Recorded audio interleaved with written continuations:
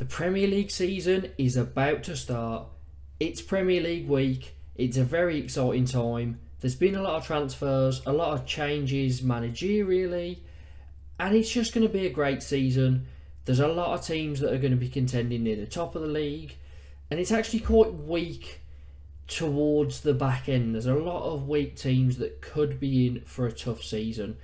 So, without further ado, let's get into my predictions for this year's Premier League table. And starting off in 20th, there's not many teams that come up from the Championship and end up with a weaker squad in the Premier League. However, this looks like the case for Sheffield United. They've sold Iliman Ndiaye to Marseille. Sander Berge looks to be moving to another team that's just came up, which is Burnley. So Sheffield United have now got a weaker squad than they did in the Championship. And in the Championship, yes, they finished second. I don't think they were highly impressive. I just think other than Burnley, there weren't many top teams. So, with a lot of surprises last year in the Championship, Sheffield United managed to be the second best team. I think they go straight back down here. Whether it's bottom, I'm not sure. But for me, I will go Sheffield United, rock bottom in 20th. And it's not a great start for the newly promoted sides, as in 19th, I'm going to go for Luton Town. Now, I think they'll finish higher than Sheffield United because I think their style of play suits the Premier League more. They're not going to go all out trying to attack teams. They are going to sit back. They're going to be really scrappy. They're a physical side, and at home, that atmosphere is something the Premier League probably hasn't experienced before. Such a tight little stadium. So I've got a feeling that Luton will be able to get some points at home, some positive results, but ultimately not enough to keep them up. They have signed Tahith Chong from Blues. They've got Elijah Adebayo up front anyway, who had a brilliant season last year. So I'm going to go Luton, not to finish bottom, but not enough to stay up. Luton in 19th. However, it's not going to be all three newly promoted sides. In 18th, I'm doing it again, like I did last year, Everton. Now, I know last year I said it, under Lampard they would have got relegated. Dyche came in and steadied the ship, didn't do amazingly, but he got results when it mattered. And ultimately, there were three worse teams than them. They did survive on the final day by the skin of their teeth, but I don't see it happening again. They don't have any strikers really. Calvert-Lewin's always injured. Ellis Sims has been sold. They're stuck with Neil Maupay. Demarai Gray, who is one of their better attacking players, who is never utilised. He looks to be on the way to Fulham. And I just don't see any standout players in this side. Onana's okay. Iwobi's okay. Are they good enough to lift them out of a relegation battle? I don't think so. And this is the year I think Everton finally go down. Just surviving, I'm going to go for Wolves. Now, Wolves are in a bit of a tricky situation. Looks like they've taken out a £100 million loan. Their owners are really struggling financially to fund anything to do with the club, which seems to happen to a lot of the West Midlands sides, as I would know, and West Brom fans would know. Julian Lopetegui looks like he could be on the way out, as he's not getting the money that he was promised, which is understandable. It looks like Gary O'Neill may come in. I can't believe he lost his job at Bournemouth, but I think that would be a pretty smart appointment if Lopetegui was to walk, because he will make them defensively sound. The reason I'm keeping them up is that they do have some players that I believe can make a difference. Yes, they've lost Ruben Neves, but Pedro Neto, when he's fit, is a brilliant impact player. They've got Goncalo Guedes, who, although he hasn't set the Premier League alight, he's a player with a lot of quality. He was in the Portugal setup. I think that he can bring a lot of quality. Hwang Hee-chan as well, another good player that pops up with goals. So it was really a toss of a coin, but I've got Wolves staying up in 17th. In 16th, I'm going for West Ham. Now, a lot of the fans are unhappy with their owners. They've just won the Europa Conference League. However, Declan Rice is now gone. They haven't yet replaced him. They're looking at getting McTominay in, who I don't think is anywhere near a replacement for Rice. He's a different kind of player. He's not going to do everything that Rice can. And other than Lucas Paqueta, and Jared Bowen, there doesn't seem to be too much exciting quality in this side. Not too many goals. Scamacca looks to be on his way back to Italy as well, so it's going to be down to Mikel Antonio again, unless Ings starts firing. So West Ham are really looking like a squad that are going to be down there again. They also do have the strain of Europa League football, which could cause another similar season to last year. In 15th, I'm going to go for the side that kind of defied all odds last year, Bournemouth. Now, they obviously started poorly, but Gary O'Neill took over as the assistant, did an amazing job last year to keep them out of a relegation battle. If they'd have been in one and survived, that would have been a great season, but they were nowhere near relegation all season since Gary O'Neill took over. But then he got sacked, and they've brought in Iraola, Spanish manager. He looks very exciting. I think it was harsh on Gary O'Neill, but if it was mutual consent and that's not the way they're looking to go, fair enough. I just can't believe we're going into a Premier League season, and after last year, Gary O'Neill isn't a Premier League manager. Now, Bournemouth are a bit more financially stable than they have been previously in the Premier League. I think they do have a decent squad that can play a very strong way in the Premier League. You know, they kind of play one way, but it works. And I've got a feeling that they are going to survive again this season. So Bournemouth, 15th place. Nottingham Forest had a good season last year, and that's why I'm putting them 14th. Awoniyi and Gibbs-White for me were the highlights of Nottingham Forest season. They were brilliant going forward and scored and assisted vital goals to keep them up. Especially Awoniyi in that purple patch towards the back end of the season. Very, very strong indeed. And they've added Anthony Elanga to the attackingness of this team. So I like that signing. I think Elanga could have got into a lot of teams in this league. But he's gone to Nottingham Forest, and I think it's a great pickup for a relatively low fee. I think he'll be very good, and I think Forest will survive comfortably. So, Forest in 14th. In 13th, might be a little bit too high, but I'm excited about Burnley this year. It's a different Burnley than we've seen last time in the Premier League under Sean Dyche. Vincent Kompany is going to bring some interesting attacking football to the league in a reinvented Burnley side that have been spending a fair bit of money this transfer window. Looks like they're going to get Sander Berg as well from Sheffield United. I'm liking the way their squad's going. I'm liking their attack. I do think that they would like to get Nathan Tella again. He was brilliant for them last season. If they could get a hold of him, that would be great, but I'm not sure it will happen. They seem to have a lot of wingers at the moment. I've seen Burnley fans saying they want to sign some central players because there's so many wingers. But they've got a lot of options. They've got some versatile players. And I think Vincent Kompany is going to bring an excitement to Burnley in the Premier League this time round. So I go for Burnley in 13th. In 12th place, I will go for Fulham. They've brought in Calvin Bassey, a very exciting defender, still very young, from Ajax. I think that's a very good signing for them. They're looking at bringing Damari Gray in as well from Everton. I, as a Blues fan, obviously love Damari Gray. I think he's a great player.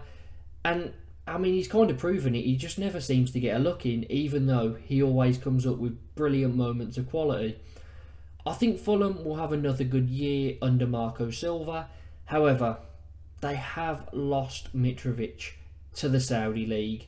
That is a big player to replace. They've got Carlos Vinicius, who looks like, again, another good striker, but can he fill the boots of Mitrovic? It'll be a difficult one. However, I think Fulham will have another good season, so I'm going to put them in 12th. In 11th place, they may have lost their man, but a new man can become Mr. Crystal Palace. Ebere Eze, for me, is a brilliant player. A lot of people know his quality. And he was shining last season, especially towards the back end. If you keep him fit, he will be a brilliant player and carry Crystal Palace forward. Wilfried Zaha has gone to Galatasaray. Obviously it's a loss, but with Eze, Elise and Brazilian wonderkid Matheus Franca just signed from Flamengo, I think they have a brilliant attacking midfield / wingers all there together. Maybe they could do with a striker still, but Edouard, Mateta, they can do a job. They've also strengthened defensive mid with Jefferson Lerma in the door. Roy Hodgson will be there for stability. I think Palace will have a decent season. I'm putting them 11th. Breaking into the top 10, a team that were there last season, I'm going to go for Brentford.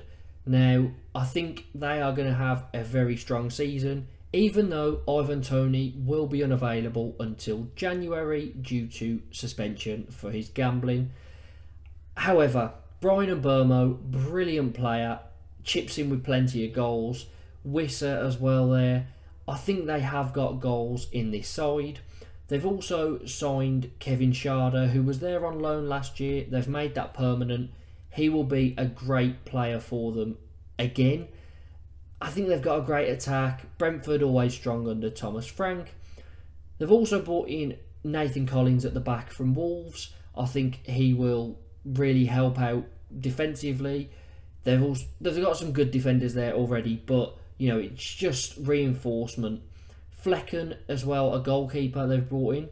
David Raya looks to be on his way to Arsenal, which is obviously a big loss, but hopefully Flecken can fill that gap. I think Brentford will have a good season in 10th place.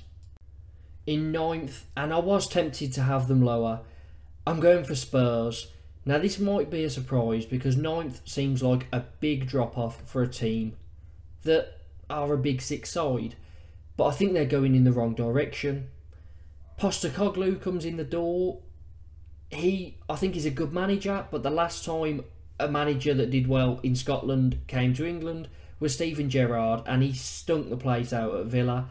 Now, I think Postecoglou will do a better job than him, but I think he's going to the wrong team because Tottenham, they're trending downwards. If Harry Kane leaves, they will finish much lower than this. James Maddison, a good signing. Mickey van der Ven, again, a defender, good signing. But I'm just not convinced that their squad is that strong. And I think if Kane goes, they are in a world of trouble. So Tottenham might seem harsh, might seem a bit optimistic, but I'm going 9th. The next three teams I feel I could have put in any order, but 8th place I'm going for Brighton. Now, they've lost McAllister and Robert Sanchez. They're the two big losses. They've still got Soicedo for the moment. They've brought in João Pedro, who I think will be a brilliant signing for them. They've got Verbruggen, who will be in goal to replace Sanchez from Anderlecht. Mahmoud Dahoud comes in. Igor comes in. James Milner comes in. Again, a very experienced central midfielder who's very versatile, so a good player to have around the camp. And I think Brighton are getting great profiles in. They've probably got about 6 youngsters we've never heard of that are going to have great seasons. They've still obviously got Evan Ferguson and Ciso, Buonanotte, Mitoma. There's so many brilliant players at Brighton, and I think they could get even higher than this. I'm not sure they'll finish lower than this, to be honest. Brighton, maybe slightly harsh, but I'm going for 8th place. The next team I could have put anywhere from 6th to 8th, so I've went in the middle. 7th place, Aston Villa. Now they have had a brilliant year last year. Emery came in, did an incredible job. Since he was in, they would be 3rd in the league. So that shows how great of a job he did. And they've brought in some exciting players. Tielemans comes in on a free. What a deal that is. Moussa Diaby, fast, exciting winger, brilliant dribbling and end product. And centre-back, Pau Torres, another great signing. Going to give them a lot of stability at the back. They've just got so many good players at the moment. They're building a great project. I think 7th place is pretty fair for them, but they could get higher. I don't think they're going to get near the top 4, but Europa League is a possibility. And I think it's going to be a great season for Villa, especially with them being in the Europa Conference League, which on paper looks like a competition that they should really go all the way in. So it's going to be a great season for Villa. Let's see how they get on, but I've got them in 7th. In 6th place, I'm going for Newcastle. Now, they obviously finished in the Champions League last year, and they have made some improvements to their squad. However, I think the toll of playing Champions League football, plus the fact that a lot of teams that finish below them have strengthened more than them, I'd say, means that they kind of drop into 6th for me, which is still a good season with the Champions League football as well. Now, they've got rid of Saint-Maximin. He's gone to the Saudi League. He was such an exciting player to watch, but he was very injury prone and his end product wasn't always there. They've replaced him with Harvey Barnes. I think that is a brilliant signing because he might not seem as exciting, but he guarantees goals and assists. He's much more reliable. They've also brought in Sandro Tonali from AC Milan, brilliant defensive midfielder, and Livramento from Southampton, I'm guessing to play as understudy to Trippier. Newcastle, with all this, I'm going to go 6th place. Just missing out on the top 4, I'm going for Liverpool. However, with the new Champions League format, that will mean that they will get Champions League football next year due to a coefficient. Now, Liverpool have had a very interesting summer as they have really ripped their midfield out and bought new players. Fabinho and Jordan Henderson both go, along with Naby Keita and Oxlade-Chamberlain and Milner. And they've brought in Alexis McAllister and Dominic Szoboszlai. Now, these two are brilliant players, not too defensive, but brilliant players going forward, very creative, which there's always been the argument about Liverpool that their midfield hasn't been creative for the last kind of 5 years. They don't chip in with many goals or assists. They've got that now, but they do need someone to hold the fort in midfield. Especially with them playing such a high line, they will get a lot of teams getting in behind them if they don't get a strong defensive midfielder. And they're after Romeo Lavia at the moment. I think if they bring him in, that they will finish anywhere between 5th and 3rd. But for me, I will go Liverpool in 5th, just because there's so many changes in their midfield. In 4th place, I'm going for Man United. Now, the notable loss is David De Gea. Yes, he did make the odd mistake here and there, but a brilliant servant to the club.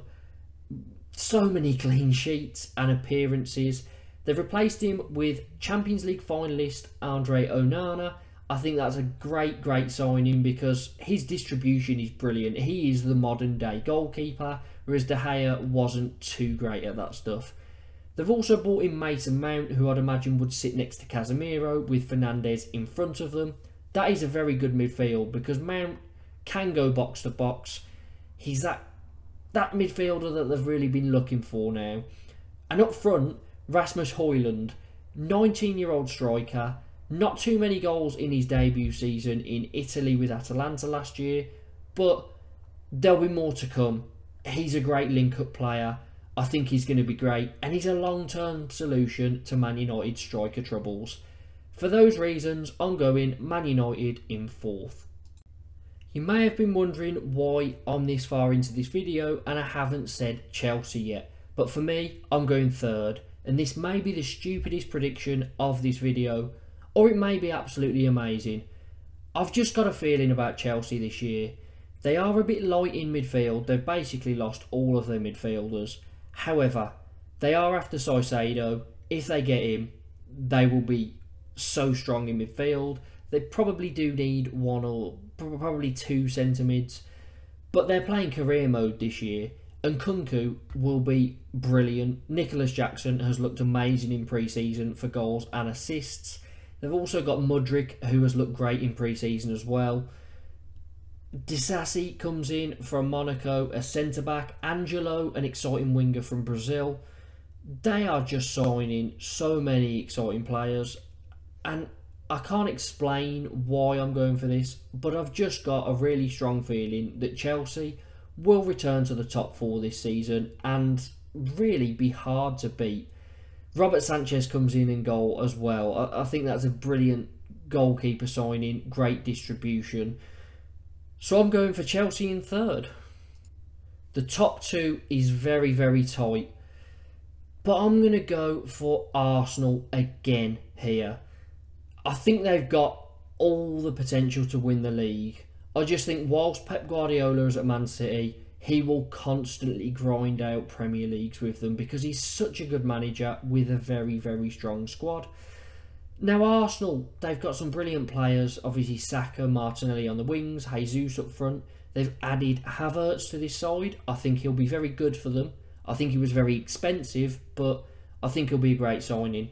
Declan Rice as a defensive mid. Brilliant, brilliant signing. And someone not many people are talking about, centre-back / right-back from Ajax, Jurrien Timber. Another brilliant signing. They've added so much depth to this squad now with those signings. And I think, to be honest, Arsenal, I wouldn't be surprised if they did win the league. I think they'll definitely be top two. But just at the moment, purely down to Pep Guardiola, I've got to go for Arsenal in second. I do think they'll win a trophy, however. So, Man City to win the league for me. They've signed 2 Croatian players, Kovacic from Chelsea and Josko Gvardiol from Leipzig.